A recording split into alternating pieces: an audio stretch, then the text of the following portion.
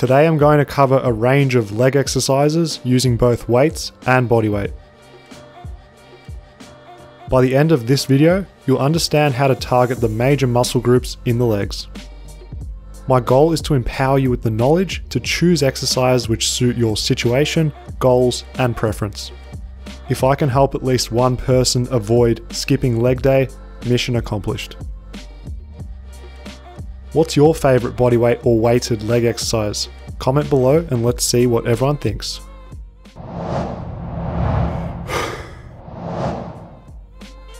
Hey, Daniel Vadnal here for Fitness FAQs.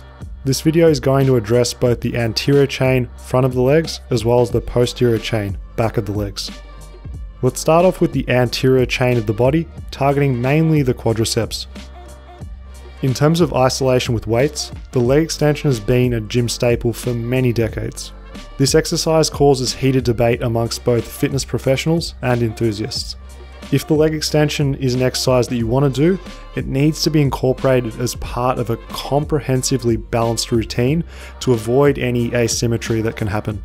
As it's a machine-based isolation movement, use an amount of weight which allows you to get a good stretch and squeeze. Higher reps and chasing the pump is preferable with this type of exercise. Honestly, the risk to reward ratio isn't worth it if you're looking to go heavy, and it's just going to produce unnecessary stress at the knees. The closest bodyweight counterpart is the natural leg extension. This exercise is preferable from a symmetry perspective because there's more going on. What I mean is the glutes are being engaged during the backward lean. The trunk also needs to be active so the body can hinge back and forth. Applying the trunk and glute cues is going to place a ton of strain on the front of the legs. The quads are forced to work eccentrically during the loading phase. The further you lean backwards, the harder the exercise is going to be. The sissy squat is a phenomenal bodyweight exercise to load the quads because now we're adding a balance component to the situation. As with the natural leg extension, maintaining core and trunk stiffness is needed to make things as hard as possible, which of course is needed to grow and get results. Let's address a common myth which many people hear, and it's, is it dangerous for the knees to pass the toes? If you're someone with no pre-existing knee injuries and you're sensible with progression, the sissy squat should be safe. Because we're only using bodyweight, the goal is to get the knees as far past the toes as we can. The shearing forces in this situation are welcomed because we want to make the quads work as much as we can. This is only possible with this forward knee travel when using strictly bodyweight. As I said before, you just need to be patient and progressive with sets, reps, and range of motion. If you treat this exercise with respect, the sissy squat is going to be a key move in your workout for putting on size.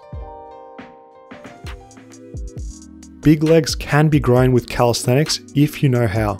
Building muscle by bodyweight is pretty straightforward and it can definitely be accomplished with the right approach. My Limitless Legs program includes the best exercises and workouts using only our bodyweight and bands.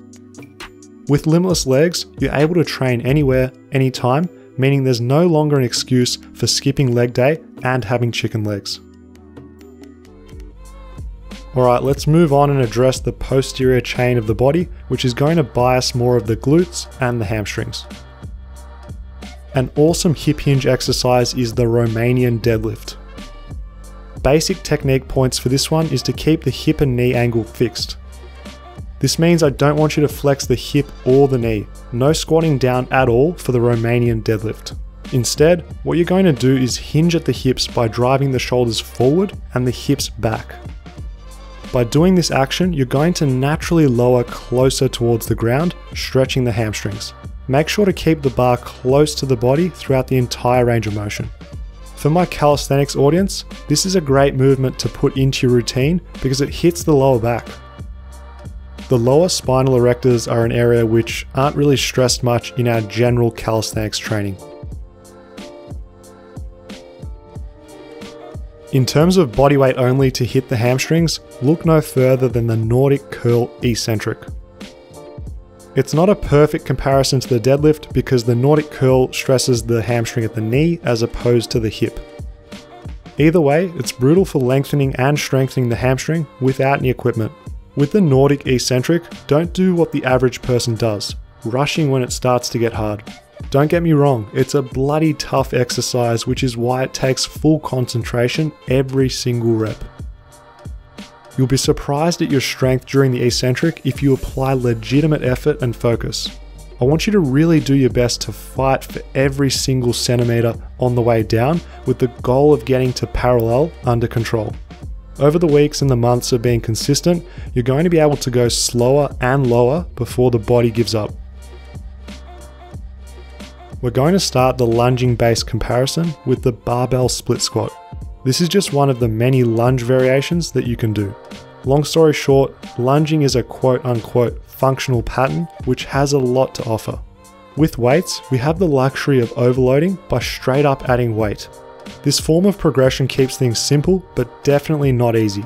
There's honestly no need to get fancy with the split squat. Maintain consistent form session to session and increase your sets, reps, and weight as often as you can tolerate. The bodyweight counterpart to the split squat would have to be the step up. When using only our bodyweight, the options for progression are slightly different. We're going to have to rely on increasing range of motion and being super strict with form. You'll notice how the elevated leg is doing all the work, and the ground leg, it's there merely for balance. Most people have never tried a strict step up before, and I'll tell you what, they're super humbling. For me, with this range of motion and setup, it's still genuinely tough for a set of 15, using only the bodyweight. This challenge goes to show that the strict step up is going to strengthen the glutes, and it's definitely a leg exercise which is going to translate to improved day-to-day function. Let's finish this video with arguably the king of all leg exercises, the squat. As with the lunge, there are many squat variations to choose from. In this clip, I'm doing high bar squats, but I highly recommend you find a type of squat which agrees with your body. Although the squat is quite simple on the surface, just sit down and stand up, there are so many components to factor in. We'd need a full video to cover the squat in depth and do the movement full justice. In your own training in the meantime, use a stance, setup, and technique which agrees with your body.